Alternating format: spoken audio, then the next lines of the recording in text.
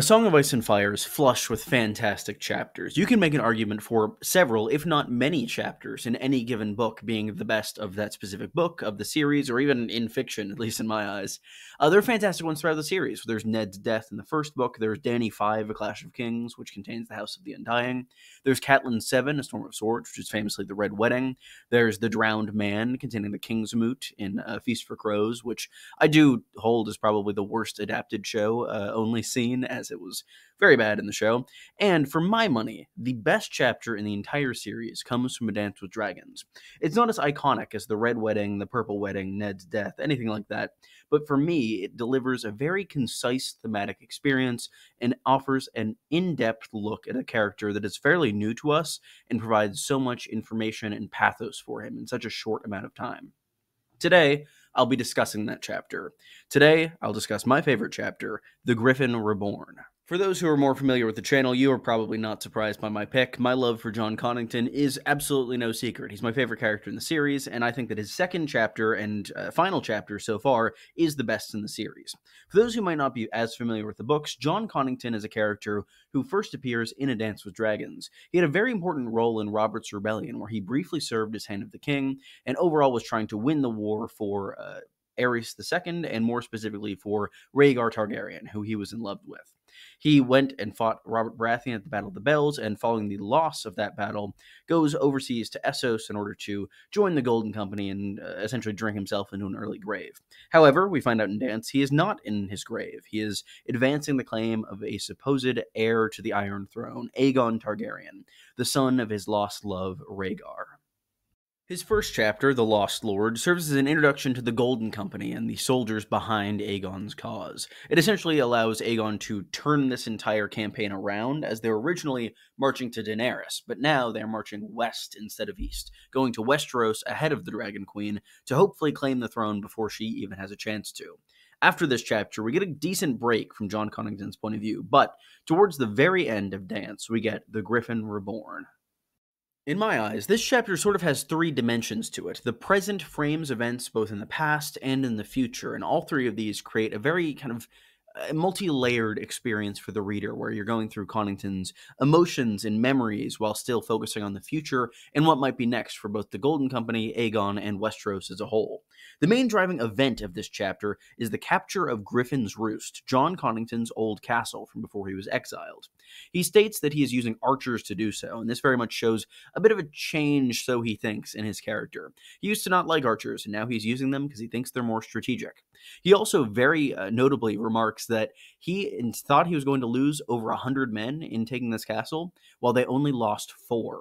I believe this to be an overall indication of how the Golden Company's campaign on Westeros might be. Expecting a lot of resistance, given that's what happens when you invade a continent, it really seems like there's not going to be that much of a fight put up by those on Westeros in order to kind of allow Aegon to come to the throne.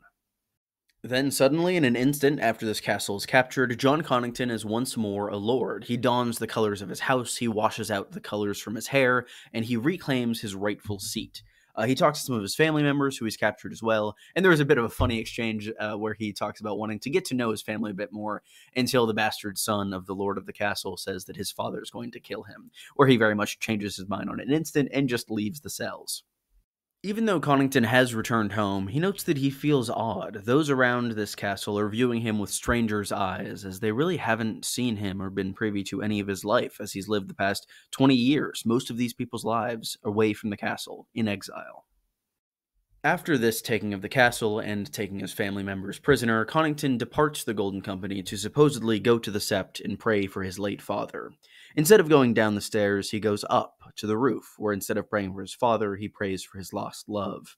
Thinking of Rhaegar, Jon Connington reflects both on visitations that the prince had had to his land in his youth, in addition to giving us the full perspective on the Battle of the Bells, what his thought processes were, and exactly what was going on at that point in his life.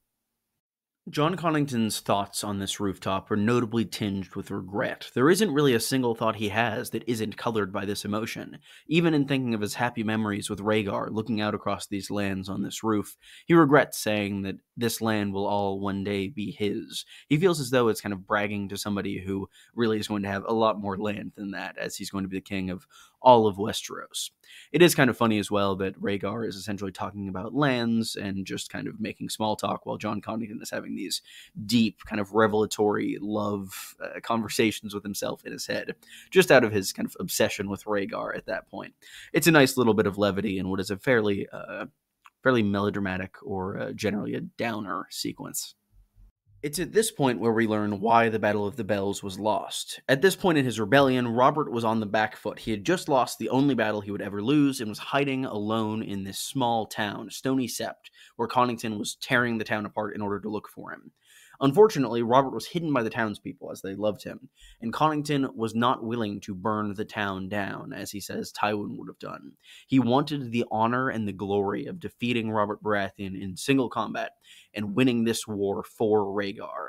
He specifically thinks that he would these days end up burning the town down rather than have any lingering element of Robert's rebellion survive, as he kind of takes this lesson from Tywin and seems to internalize it for at least his campaign going forward with Aegon, which we might say play out at a later point in the conflict. It is on this rooftop where his thoughts deliver two of my favorite quotes in the series. The first is simple: "I failed the father, I will not fail the son." It's just so to the point and just serves as a perfect distillation of the entirety of his character, which I'll get to a little later in thematic analysis. The other is a bit more complex and has a bit more kind of poetry to it, which I quite like in the terms of Jon Connington's character as a whole. Quote, "I rose too high, loved too hard, dared too much. I tried to grasp a star, overreached, and fell." After dropping those two banger quotes, he goes downstairs and has sort of a mini small council meeting that I quite like with Halden Halfmaester. Specifically, they discuss the kind of prospects of alliances they have in Westeros. Halden floats the Vale as an idea, as they really haven't been touched by rebellion so far, but Connington focuses on Dorne, as they're a lot closer and would have direct ties to Aegon through Rhaegar's marriage to Elia, who would be Aegon's mother. Albeit Jon really doesn't like Elia and has some pretty negative thoughts about her in this chapter. He's a little jealous, but who couldn't blame him for that? Overall, the thought is to bring the Dornish into this alliance and hopefully just have them do it for free, pretty much. Jon Connington really doesn't want to offer Aegon's hand in marriage so he can marry Daenerys. And when Halden suggests that Connington marry Arianne, which personally, two of my favorite point of view characters, I don't think they'd be good together, mostly because he's gay, but overall, it'd be fun to see them interact. But he just kind of stares at Halden and doesn't say yes to that. So instead, they send a letter off to the Dornish just pleading for aid and saying that we can offer you revenge and we have your nephew, that would be? Yeah, Duran's nephew, if I'm thinking of family trees correctly. Come help him. At the end of this meeting, Jon Connington returns to his room and we get an update on the ending of his last chapter. His grayscale is spread and it now has 4 of his fingernails infected, as well as 1 of his fingers all the way up to the second knuckle. This is a major driving force for the character as well, and further serves to enforce kind of this melting pot of motivations that they're establishing for Connington in this chapter. As the first chapter he had was very much more kind of functional than anything else. It was just kind of designed to be a view into the Aegon camp and figure out exactly how they decide to go west instead of east. This allows us to see Jon Connington's full kind of scale of motivations. And additionally, taking this castle and being back at his home once again seems to be a major change for Jon Connington. The name of this chapter is The Griffin Reborn, and it's in this chapter that he seems to reclaim his name. In the later books in the series, Martin tends to like to have characters come into their own and use chapter titles that are their own names rather than a title once they've sort of rediscovered or discovered themselves for the first time.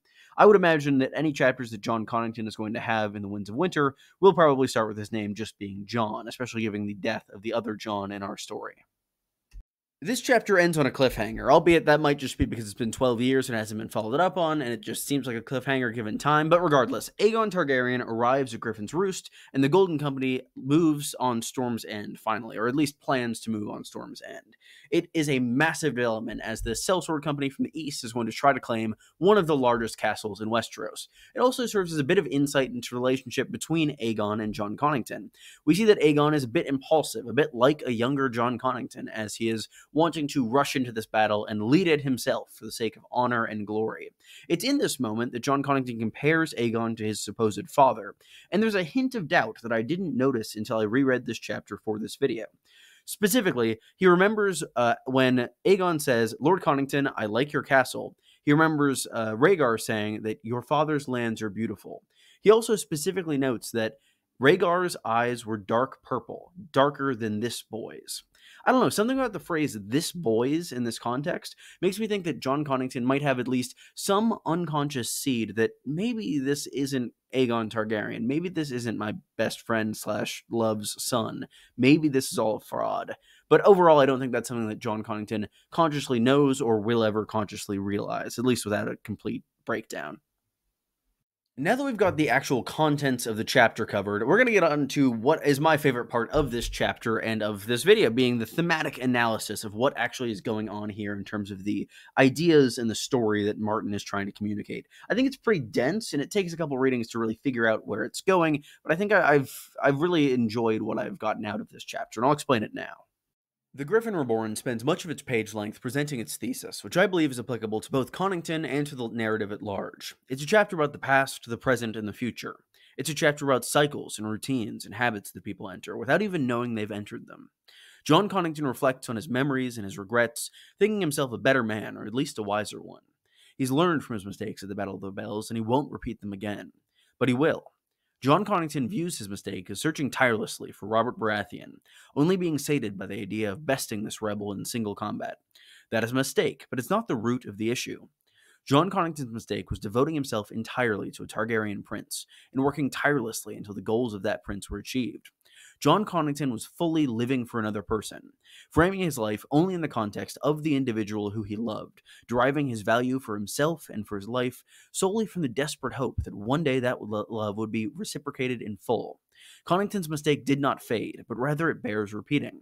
Jon Connington, treading the same literal ground he once did with Rhaegar, does the same with Rhaegar's supposed son. His mistake lingers as his devotion has changed from romantic love to that of a father, but it's also grown in intensity. Connington is prepared to unleash terror on Westeros on a level far beyond the Battle of the Bells, just to appease the ghost of a man who could have loved him, but didn't. The Griffin Reborn presents the reader with the idea that people don't really change. They think they do. Their circumstances change. Those around them change. Their knowledge changes. They may even think themselves changed. But in reality, the core of an individual remains the same. The illusions within us and surrounding us change, but there's an immutable center to every being. We walk forward in circles, seeing new surroundings, yet not realizing we're repeating the same patterns over and over until our feet give out beneath us. The Griffin Reborn is my favorite chapter in A Song of Ice and Fire, and I think it's best read as a cautionary tale. It warns that the road to hell is paved with good intentions, and that devoting oneself entirely to a cause or a person can have disastrous consequences if the self and the situation at large is not considered. Hey, that got heavy for a minute, but I have channel updates, so this will be a little lighter. I just wanted to give people a little bit of context on what's going to happen going forward on the channel. My next video is probably going to be about the characters cut from Game of Thrones that are in A Song of Ice and Fire. That was supposed to be the video for today, but I ended up getting sidetracked with this video and the fact that I've gotten a million fantastic suggestions of who to include in that video. Additionally, I'm working on another retrospective, similarly to my A Dance with Dragons retrospective, but this one's on Clash for its 25th anniversary in a few weeks, so look forward to that. Additionally, last announcement and biggest announcement, I am working on a brand new show for this channel. My goal is to bring in people from all over the Song of Ice and Fire and Game of Thrones community for conversations about the work and about their relation to it, kind of in the framing of this specific video. My initial idea was to ask people their favorite or least favorite chapter and why it stands out to them. I do have plans for putting this out pretty soon here. It is in the early stages of development, but I wanted to mention it because this video is very much inspired by it.